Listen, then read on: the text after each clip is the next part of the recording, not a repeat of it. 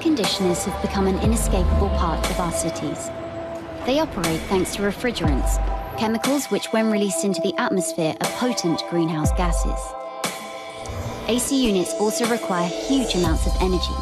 The US uses more electricity for cooling than Africa does for everything.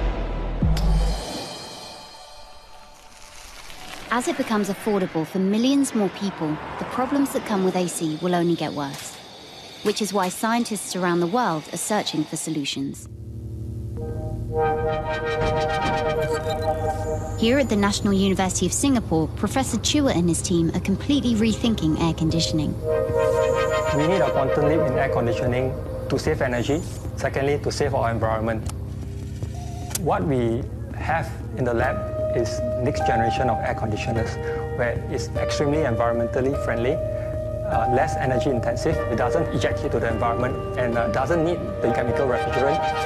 It's a water-based air conditioning. It requires only 1 liter of water to operate for 20 hours, and you can use rainwater to power up the system. But there's a limitation. The air needs to be dry before you can carry out this process in an efficient way. And that's why there are 2 separate stages in this AC. First, it dries the air using membranes that filter the moisture. Then the water inside the unit evaporates, taking heat with it. It's close to what most of us experience every day, sweating. The system uses 30% less energy than a traditional air conditioner, and it's also expected to be 30% cheaper. Crucially, it uses no refrigerants. And although it's not available yet, the government is backing this project, betting that soon it could be a breath of fresh air for Singapore and beyond.